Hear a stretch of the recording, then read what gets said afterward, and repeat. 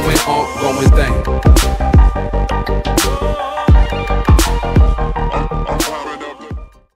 Hi guys, Kdenlive here, and today I will show you everything that's new in Telegram update 4.22. And if you're new to my channel and want to know everything about Telegram and other programs and tech news and also reviews, then consider subscribing to my channel. But yeah, let's get started now.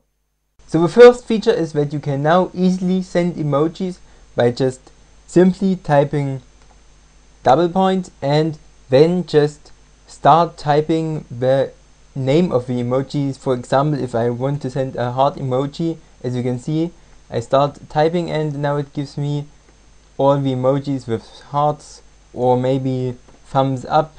And this is obviously very nice because sometimes it's really hard to find certain emojis, and yeah, it really makes sending emojis much easier in my opinion.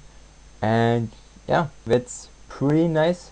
So the second feature is that if you're in a group, you can search for messages by certain contacts. So for example, if you're in a big group or you just want to search for a certain message by one contact, you can just go to the search bar, then type that contact name in, and yeah, that makes it obviously a lot easier to search for certain messages.